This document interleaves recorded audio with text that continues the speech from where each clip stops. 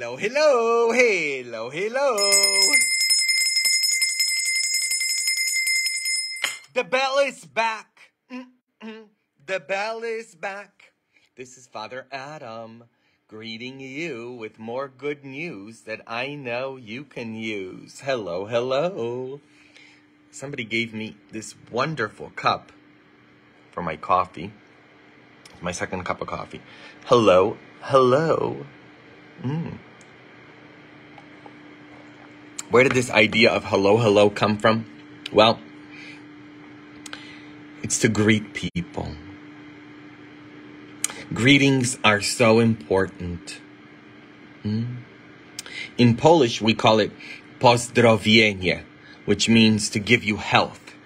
In Spanish, it's salud, saludando, to give someone health. Because when you greet someone, especially with a smile, you save their life. And it's very important to make people laugh. Winston Churchill said, when you make people laugh, you take them on a vacation. It helps people forget all of their troubles, all of their problems, all of the situations that they are dealing with. That's why I like to make you smile and laugh and to greet you with more good news that I know you can use. I have been rereading the 2 books by Kitty Hart Maxen. She is a survivor of the infamous Nazi German concentration camp set up by them in Poland during the Second World War, Auschwitz-Birkenau. The concentration camp set up, the death camp, hell on earth that was set up there. She survived a year and a half in that hell on earth, her and her mother. And in her book, I Am Alive, and she's still alive. She's 96 years old, and she lives in England. And hopefully, one day I will get to meet her because she's a great inspiration to me. But in her book, she recounts that the experience of survival in this hell on earth, the only way to survive was to be joined to someone who could keep you alive. She says that you could keep someone alive by talking to them. Moral support. Begging them to live. You could keep a person alive in that hell on earth, Auschwitz, by talking to them. Encouraging them to fight, to push forward, to struggle. Do you know that the word Mary, the Blessed Mother Mary, her name Miriam in Hebrew means to struggle? So when we do as Mary did, we struggle. And Mary struggled in her life. And we are to struggle as well, to push forward. Encouraging a person with your words is giving them God, because Jesus is the Word of God. In the beginning was the Word, and the Word was with God, and the Word was God. We call Jesus Verbo di Dio. No, that's Italian, sorry. Verbum Dei, Latin. The Word of God. So when you share good news, good words, you're sharing God. You're giving people God. Words have the power to edify, build up, save, or words have the power to kill. Lots of people say to me, you know, Father, I haven't killed anybody. Oh no? With your tongue, you haven't killed a person? When you kill their energy, when you insult them, you kill people. Words have the power to kill or have the power to save. I am committed in my life to saving people with my words. To save people. And I encourage you to do the same. Kitty Hart teaches us that in Auschwitz, in this hell on earth, the way to survive was to be joined to somebody who could keep you alive, could keep you going with their words, their encouraging words. Understanding, listening, compassion, and love. You could keep people alive, she says, just by talking to them. Just by listening and talking, you could save someone's life. After I was ordained a priest, about 2 years into my priesthood, I met a young man in the hospital who tried to commit suicide. He was 25 years old. And I asked him, I said, why is it that you tried to kill yourself? You're 25 years old. You've got your whole life ahead of you. Why would you want to die? And he says to me, Father Adam, that day that I decided to kill myself, I told myself, I'm going to go walking on the street. And if I find someone, one person, that will smile at me, one person that will smile at me, I will not take my life. Well, needless to say, he didn't find that one person.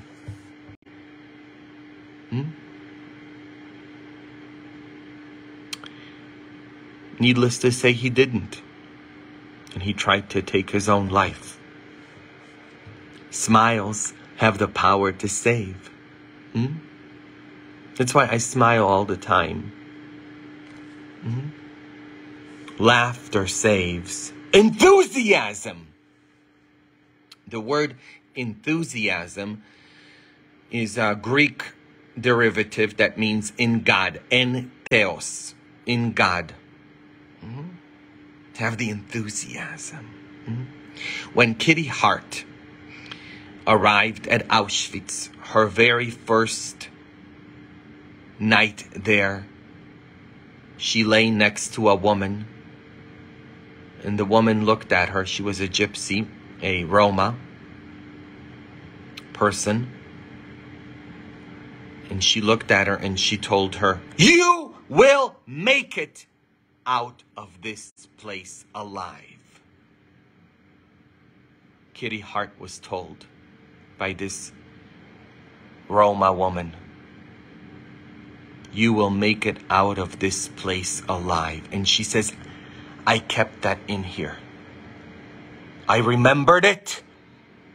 And it kept me going throughout those 2 years in that hell. And she made it out alive. You know, one thing that Kitty Hart says is, you couldn't survive Auschwitz-Birkenau on your own. You needed someone to help you survive. And then more importantly, for you to survive, you needed to help someone else survive. Because helping somebody else survive motivated you, she says. We all need a motivation. What is the best medicine for depression? If you're depressed, I always tell people, get a dog. Get a cat. It will give you a reason in the morning to get up. To keep going. To take care of someone. Each of you are my motivation. I'm very motivated. Every single day I work very, very hard in order to prepare what I bring to you. The good news that I bring to all of you. Because I love you. I work very, very hard. From the time I get up, I read. I've got like stacks of books. And I listen to so much, and I prepare myself. I work very hard to bring you the good news that I know you can use in your life, because helping you motivates me. You are my motivators. See, we're helping to motivate each other, to know that we do not walk alone in this life, that we always walk together, that you never walk alone, that you're always walking with somebody. Kitty Hart says her mother was her motivator, because her mom survived Auschwitz too. That they moved together to England after the war. And then she later married a gentleman. They divorced in 1992, and then she married a guy by the last name of Maxon. And she continues to live in England to this very day. She's had a very interesting life. She's really helped me a lot. Her book, I Am Alive, excellent. Actually, there's like YouTube videos of her, all sorts of things. Her son is a doctor in Canada. She had two sons. One of them is a doctor in Canada, and he's also written books. Very good books, by the way. Very motivational. But she's inspired me. She's motivated me. And I am inspired to motivate each and every one of you. Because I love you. Like this, some sort of bugs. I'm inspired to motivate you. And that keeps me going. To motivate you. To keep going as well. To keep struggling. To not give up. You have to hear that you are loved. And I know that God loves you because I love you. Yes, God loves you. Just as you are. You know, when I was visiting prisoners at Pelican Bay Maximum Security State Prison, I celebrated Mass on the baptism of the Lord. And I said during the Mass that what happened to Jesus when he entered the Jordan River and was baptized, that the heavens opened and God our Father declared over Jesus, his beloved Son, "This is my beloved Son, with whom I am well pleased." I said the same thing happened at your baptism. When you were baptized, God, your Father, your Daddy that loves you, declared over you that he is pleased with you. And this one young man, 22 years old, comes up to me afterward. He's imprisoned for life because he killed a lot of people in East Los Angeles. And he says to me, "I hate everything you said today. I hate everything you said today," he says. And I said, "Why?" And he says, "Because what you said is a big lie. Nobody has ever been pleased with me. And least of all, my own parents." And I looked at him and I said, "Well, I'm pleased with you and I love you." He began to cry when I said that. Never heard that. That someone is pleased with him. And I said, "And I want you to fight, because the number one cause of death at Pelican Bay Maximum Security State Prison is suicide. They all want to kill themselves. They go nuts. And they, kill themselves. That's how people die in prisons. A lot of them. They had, when I was at Pelican Bay, it's illegal today in California, but they had something called the SHU, Segregated Housing Unit, where they kept people in isolation, total isolation. Most of them went nuts. Oh yeah, it's torture. Torture. Absolute torture. Yeah, the United States has tortured people too. It isn't just the Nazis who did it. I could go down history and show you. People are cruel. People are cruel. Kitty Hart doesn't have to go to hell. She's already been to hell. God doesn't send anybody to hell. People do. Don't send anybody to hell in your life. And you can do that with your attitude, with the way you treat people, with indifference. We have to send people to heaven. And heaven is a state of being. It's a mode of existence. It's not like we're going to be in heaven after we die. And right now we're where? No, it's something that you should be experiencing. Heaven is the presence of God. We have God in us. And we should be experiencing heaven. And then, after we die, it's just a continuation of something that you should be already experiencing in your life. Heaven is a state of being. To live in heaven. You couldn't survive on your own, says Kitty. You needed someone to help you. My mother kept me alive, mentally, by begging me to live another day. Her mom used to say to her, I beg you, please, live, fight. I'm begging you right now. Live, fight, don't give up. That's why you watch me. Nobody watches Father Adam Kotas because they have an easy life or they don't have problems. People who come and watch me or seek me, it's because they have very tough lives. Depressed, anxious, can't keep going, don't know how they're going to make it, and you need good news. And I am in your life to give you good news that I know you can use. See, we have when the devil comes and messes with you and tells you, no, you won't make it, you're this, you're that, you need to fill yourself with positive words from God. Yes, there will be earthquakes, says Jesus. There will be hurricanes.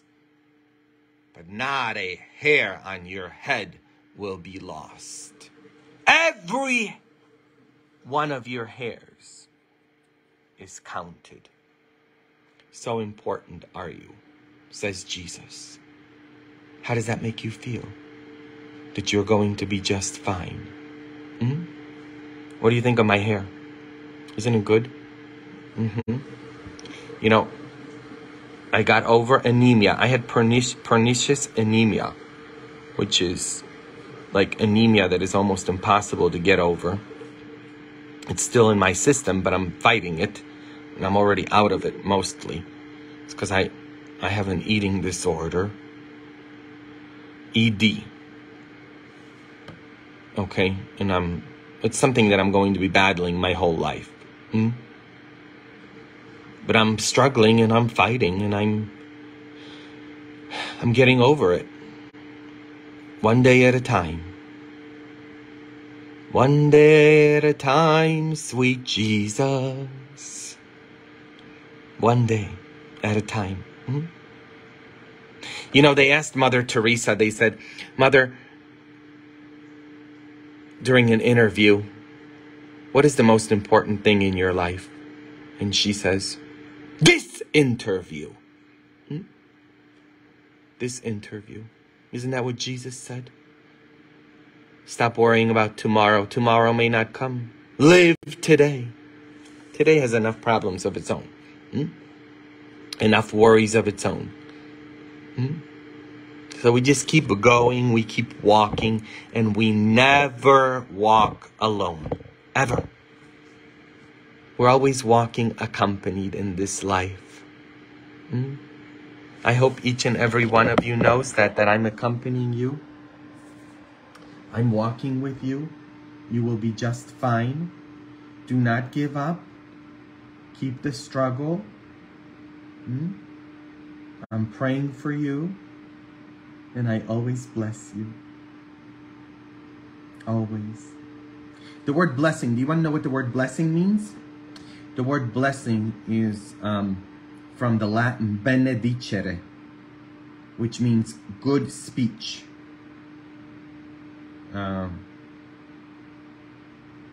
If you know about languages. In Spanish, bien dicho, bendición, benedicere in Latin. So when you say good things, you're blessing. When you want to curse somebody, it's maldicere. It's a bad speech.